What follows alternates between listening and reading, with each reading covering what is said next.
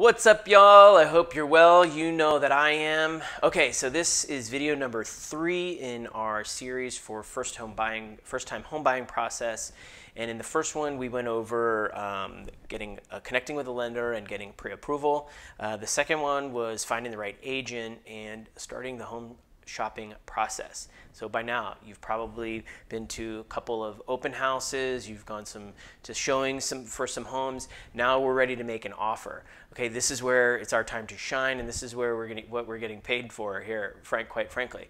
A few things that we want to make sure we look at in the proper offer letter. One, we want to make sure that we're comfortable with the price. You know, if we start at the top of our budget, we might not have any wiggle room or room to negotiate up if we're competing against other offers.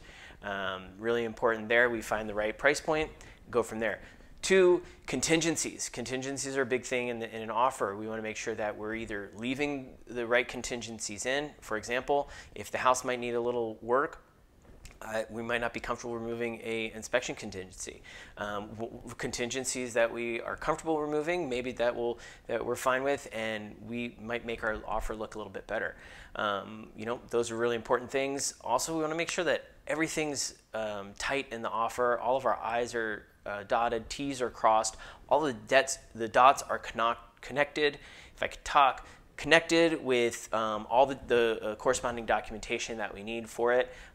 We want to have, that's why we want to have that pre-approval letter ready to go, our proof of funds. It all just makes it all look tight. When we submit it for the offer, it's going to stand out against other offers that might look rushed or incomplete.